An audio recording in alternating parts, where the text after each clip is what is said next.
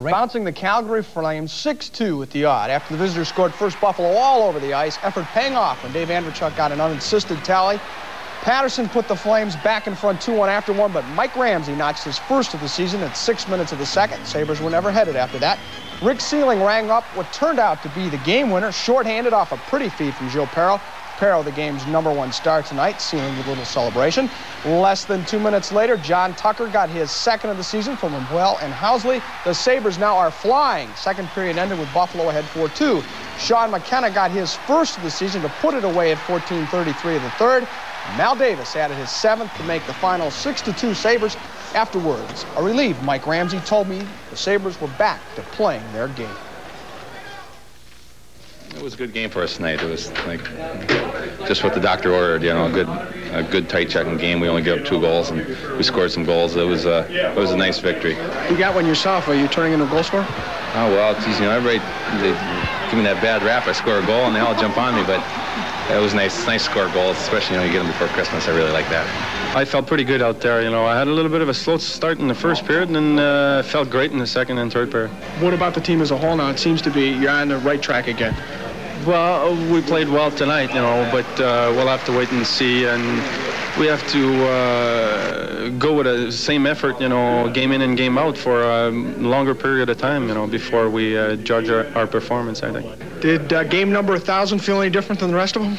No, it didn't really. It was nice to get a win, you know. Certainly I liked the way the game played. I was really hoping to get out and try to, you know, make something happen. I wanted to get a goal or make a great play or something, you know, but I think the team came up and really played well. And I agree. Tom Barrasso won his first game as a Rochester Amerks tonight, 4-1 over Sherbrooke. The only goal Barrasso allowed was on a breakaway. However, Rochester coach Jim Schoenfeld this one 6-2. The key here, the game tied at 2 in the second, but the Sabres come to life. Here, Rick Sealing beats goalie Reggie Lemelin on a breakaway, 3-2 Buffalo. Then working on a power play late in that period, Gilles Hamel in front to John Tucker, who goes low to make it 4-2 after 2. Sean McKenna up that to 5-2, and then with just 1 second left in the game, Dave Andreychuk with the nice setup to Mal Davis, making it 6-2. The Sabres improve their record to 5-4 on the season. Bobby Sauvé in the nets for this one, stopping 17 Calgary shots. And afterwards, Ed Kilgore chatted with him. Yeah, they've been going pretty good this year. I watched the game last night. They had a great game in Toronto, and we had a little bit of a tough start in the first period. Didn't have much scoring chance, but they put a couple of goals by us, and fortunately we came back really strong in the second and third period. Then we played the kind of game that we like to play. You know, we kind of shut them down a little bit and make the best out of our chances.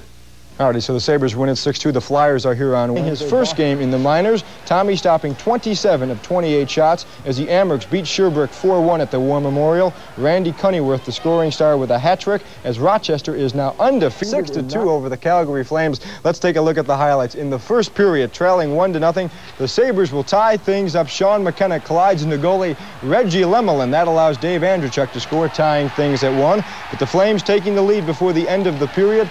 Colin Patterson, who had both goals on the night, beating Bobby Sauvé right there. It's 2-1 after 1. But then the Sabres taking control in that middle frame, scoring 3 times. Mike Ramsey coming up from a pass from Gilles Perreault with this 50-foot slap shot right here from the point. Bingo. It's tied at 2. Then Buffalo will take the lead for good. A short-handed goal by Rick Sealing. How many times does he do this? It's unmolested on the breakaway. His second short-handed goal of the season. 3-2 Sabres. And then on some nice second effort, working on the power play, John Tucker flips one home. It's 4-2 after 2. In the third, they added 2 more tallies. Paul Seal will set up McKenna. 5-2 Buffalo right here. And then adding injury to insult, you might say, with just 1 tick left on the clock, Mal Davis, who's been on fire, takes a pass from Dave Andreychuk, making the final 6-2. Buffalo out-shooting the Flames 28-19 to remain unbeaten on home ice. And afterwards, Ed was in the Sabres locker room. I think a big turning point tonight was Rick Sealing's goal there. That was a big game. That was a big goal, short-handed, you know, and the score was tied 2-2. That was a great goal for us. Oh, now we just got to get it going on the road. I think we showed we can win at home. Now we just have to start winning on the road, but I think we're capable of doing that. Oh, well. I usually, you know, I'm happy I got that one before Christmas. Usually I don't score till Christmas or time, so I got that first one. It's a lot of pressure off me. Craig, are you tired? I mean, 1,000 games, you know, when you think about it, that's a lot of hockey. It's a lot of driving back and forth to the rink, I can tell you that. And a lot of rides. I was saying to Bill Haight tonight, and we were riding down together, I said, a lot of times we've been getting in this car and going down to that rink, you know, and I'm very proud of it. I'm thrilled to be able to play 1,000 games. And when you start off, you look at each game and you're trying to play one at a time and hope you can continue to play for the team. And, you know, now to be playing in the number 1,000 and I think still being a contributing member of the hockey team and seeing a lot of new faces, good young players playing for us, and you know, it gives you a real sense of satisfaction. Mr. Scotty Bowman making the big news yesterday. In town tonight, the Calgary Flames down at the Odd. Highlights in this game with the Flames getting on the board. Patterson picks up a pair of goals for the Flames in this one. He'll pick up a rebound goal right there as it comes back to the slot. He beat Bob Sauvé. Dave Andrechuk makes a great play here. He is so adept at swatting the puck out of the air, picking off the pass right there, and then bats it out of the air a second time and puts it in to make it a 1-1 score. He knocked it out of the air twice. Great play by Andrechuk. It was tied. Then a 2-on-1 break, and again, number 11, Patterson puts this one in. Quick wrist shot, and it was past Sauvé 2-1. But after that, it was all Sabres. On the power play, second period action, Mike Ramsey at the point is going to get the puck right here as they'll work it around. Good passing by the Sabres. Perreault back to the point. Ramsey lets it rip. Cleanly beats Reg Lemelin, and the game was tied at 2. Then Rick Sealing comes racing in. We've seen a couple of goals like this from Sealing this year. The wrist shot right there, and it was 3-2. John Tucker would get a goal for the Sabres to make it a 4-2 score to the delight of the crowd at the Odd. Again, the Sabres, nice passing. Hamel gets it over to Tucker. He puts his own rebound in. Bob Sauvé in the nets tonight. And a big save right there with the glove hand for Bobby as he picked up the victory. Watch the play by Paul Cyr. Rides one player off, passes to Andrechuk, who takes a big hit. Cyr gets it, dishes it back out in front, and McKenna puts it in, making it 5-2. Davis added a late goal with 1 second left, 6-2 the final score. And after the game, we talked to Craig Ramsey, playing in his milestone 1,000th game.